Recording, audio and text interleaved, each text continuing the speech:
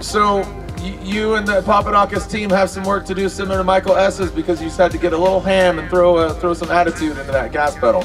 Yeah, I may or may not have blown the motor in those little donuts with it there. I mean, we're gonna check, but we've run that thing pretty hard tonight. And after Texas, we went back to the drawing board and tried to find some more horsepower. And you know, the Papadakis racing boys, they've seen it all in drag racing, and they're kind of jaded at this point. But once we start talking about bigger nitrous jets, you should see the face of Mario. Yeah. It's like he's an addict and of nitrous, that is. And we've made another 150 horsepower. We're pushing a good amount of power now, which is what we always lacked at this track. And I think today we showed that we needed all of that. So big applause to the team.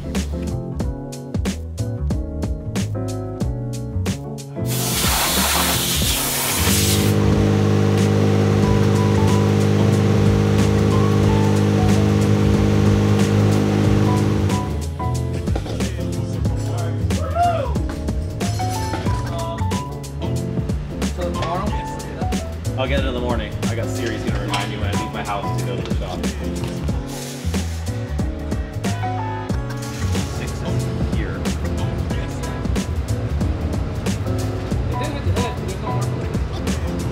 Okay, so what we want to do is flip this over all the way, and then we need to clean this with alcohol real well. Just wipe it first to get the oil off, and then clean it with alcohol, and then pull it out from the top.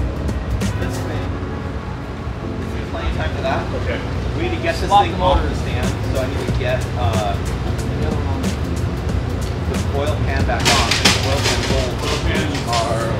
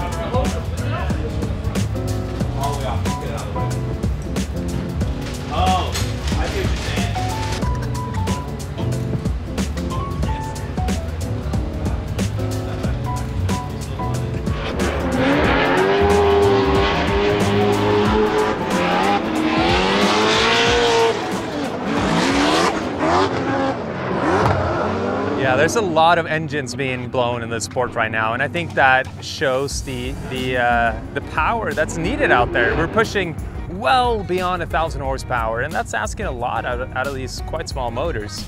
So I think we've seen 4 or 5 blown motors here this weekend. We had a rod failure happening after the competition on Friday, put a fresh one in this morning, had some issues with that. So trying to figure out how to make the motors last is definitely a big part of what we're doing now.